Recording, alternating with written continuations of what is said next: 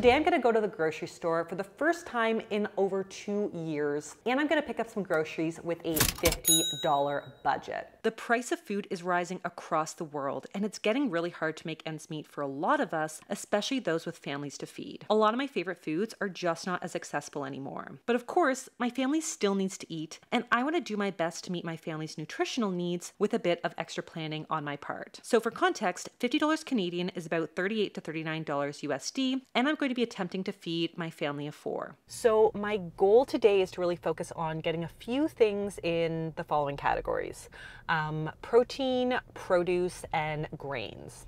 And I also want to try to leave a little bit of wiggle room for like 1 or 2 maybe kind of fun non-essential foods, because let's be real, I still have to enjoy my week of food. So normally I buy all my groceries online using grocery delivery apps, and I've actually been shopping this way since well before the pandemic when I became a mom, because, you know, I just found that like that 1 hour or 2 going to the grocery store became just so much more valuable to me. And I would rather use that time to spend time with my family or get something else done around the house. But I literally have not been in this grocery store where I used to go all the time since like well before March 2020. So it's going to be interesting to see how the experience has changed. Now, I do actually find that I probably save a lot of money shopping on kind of grocery apps, because, you know, I find that the apps will feed you all of your essentials or all of your like go-to items. So I don't feel like I'm tempted by all the marketing of all the different new products that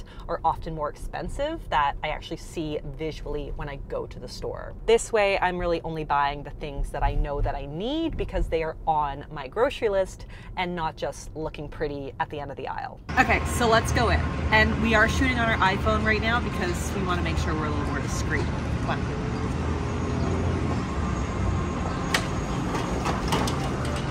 So for produce options, I like to have something that I can do either cooked or serve raw if you want to do like salads or just snacking. So let's see what we can get for a good price. So carrots are a great option because I can serve them cooked for my kiddos and also raw for salads. And they're only about 30 cents per 100 grams. So a really great option. So for another raw veg, cabbage is awesome. It's so cheap. This cabbage head will literally feed like an army. So we love it cooked, and we also love it in slots. Okay, so generally speaking, root vegetables are great, nutritious bang for your buck. Potatoes are a staple in my house. My kids love them pretty much anyway, so we're gonna pick up a few for the whole family. Bananas are pretty much always inexpensive all year round, which we love. They're technically never in season here in Canada, but they're always in season because we love them. We always have at least a big bunch of bananas at the ready to eat throughout the week. Bonus points for the Marvel sticker. That always goes over well with kids. And me. And I am inevitable.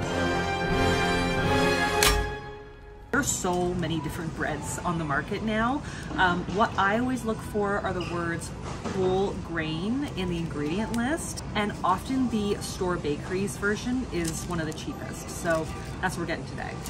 On just $50, I feel like it's gonna be a week of vegetarian eats just to save some cash. But if I were to splurge on some kind of meat or poultry, I'd go for a whole piece of poultry, like a whole chicken, rather than the individual pieces that have already been butchered with the bones out and the skin off.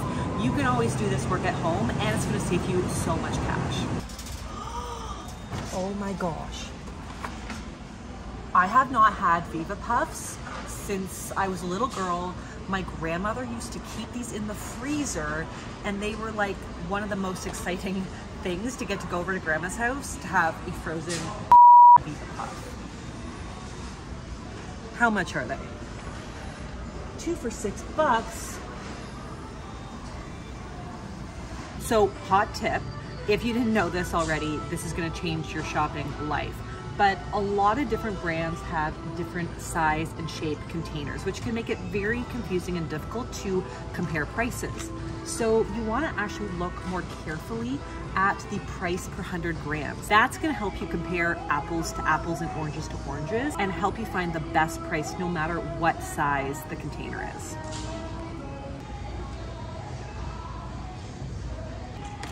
So this one is $1 per 100 grams. The mixed nuts is $2.50 per 100 grams.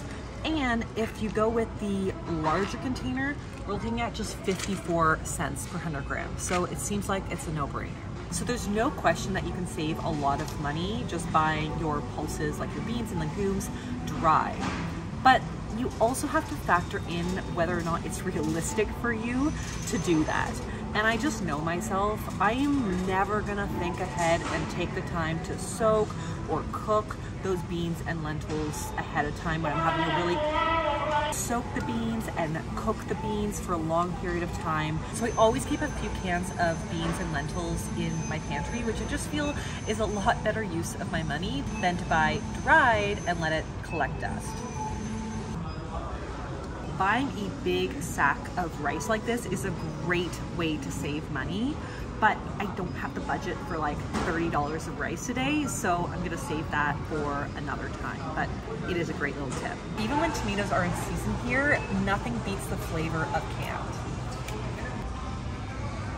Mayonnaise is not on my shopping list because you know it sucks. You can totally splurge and get whole grain pasta, and yes, you will get a little bit more fiber, but at the end of the day, it's always way more expensive, and the fiber difference is honestly negligible. We're talking about 4 grams of fiber versus 6. Just add a vegetable. I forgot how cold it is in the grocery store. See these ones? Those are my favorite. Those are my favorites.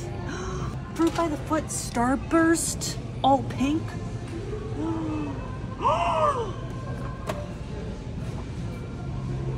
I thought they got rid of Dunkaroos in Canada. I thought they did too, but here we are, reunited at last. It seems like it's meant to be, other than the fact that it's $6, or you can get a single Dunkaroo for $2. Just one? No. I know a lot of influencers like to hate on peanut butter, and almond butter has such a health halo, but the fact is, peanuts actually have the highest amount of protein of most of the nuts out there on the market today. So peanut butter is actually a really, really great option if you're on a budget. The Canadian in me is dying to taste it. Oats are the ultimate cheap and cheerful breakfast. A bag of oats will go so much further than any of those boxed cereals will. If your family drinks milk like mine does, the 4-liter bagged version comes in at half the price as the 2-liter carton, so it's a great deal.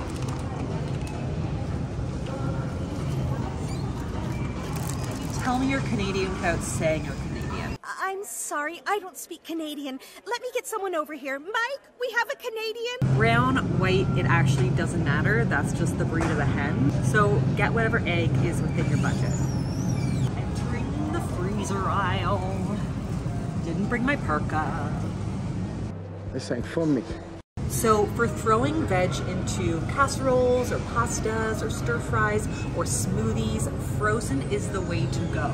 So if you compare frozen greens to fresh, you're looking at about $4 per 100 grams for the fresh versus 90 cents per 100 grams for the frozen. Such a better deal, and because they're in the freezer, they last longer, so nothing goes to waste. I feel like if I lived in California, I could get some really great deals on fresh berries, but even when they're in season here in Canada, frozen tends to be a greater bang for your buck. Frozen produce is actually often more nutritious than fresh because it's being flash frozen at the peak of perfection, so it locks in those nutrients so that they're not lost in transit.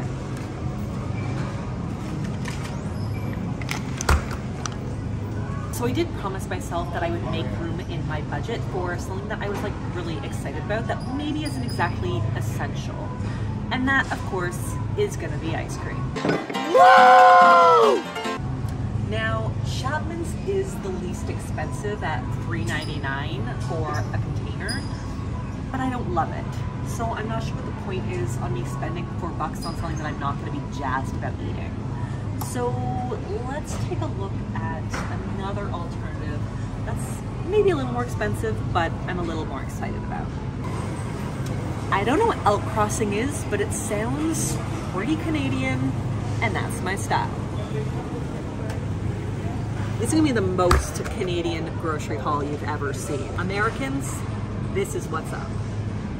You guys know I'm obsessed with hemp hearts and chia and flax as really great nutritious sprinkles, but wheat bran is also a really great inexpensive source of protein and fiber and B vitamins. So it's great for adding into smoothies or putting on your oatmeal, yogurt, or whipping up into pancakes or other baked goods. Ultimately, I ended up a bit over budget, which I think just goes to show how challenging these times really are. I know that for a lot of you, that extra $8 would just not be possible, so I do acknowledge my privilege in this. But if you're in a season of life where maybe you're relying on more processed foods, or you can't eat as many vegetables as you'd like, have some empathy for yourself. Know that you are doing an amazing job. Because I used all the tools in my dietitian toolbox, and ultimately it was clearly very tough. So these are not easy times. 58 bucks, not bad. And we've got a few selections each of our greens, our produce, and our protein. So I wanna give you guys some ideas on what I could do with this haul. We can do some oatmeal with wheat bran in there for some extra fiber, made with our milk, add in some peanut butter, and lots of fruit on top. Super simple breakfast. We've got some scrambled eggs, some peanut butter toast, and a banana on the side. We could do a smoothie with our milk, fruit, nut butter, and a little wheat bran. We can do a pasta with our white beans and tomatoes, some spinach and carrots. Here we can do a peanut sauce cold noodle salad with cabbage, carrots, and some peanuts on top. Add in a few spices and we can do baked beans on toast. If you've got mayo or yogurt in the fridge, we could do an egg salad sandwich with a little cabbage slaw on top. Well, I wouldn't do that, but some of you might. And we can do a quick little slaw with some hard-boiled eggs, some beans, and some nuts on top. And a perfectly complete meal, just as is. Well, I call that a success. I mean, we didn't quite meet the $50 goalpost, but I would say the ice cream splurge was worth it. I would love to hear some of your money-saving grocery tips and hacks in the comments below. And if you liked this video, please be sure to give it the thumbs up. Leave me a comment below if you'd like to see more fun vlogs like this. Subscribe to the channel, and I'll see you next time on Abby's Kitchen. Bye!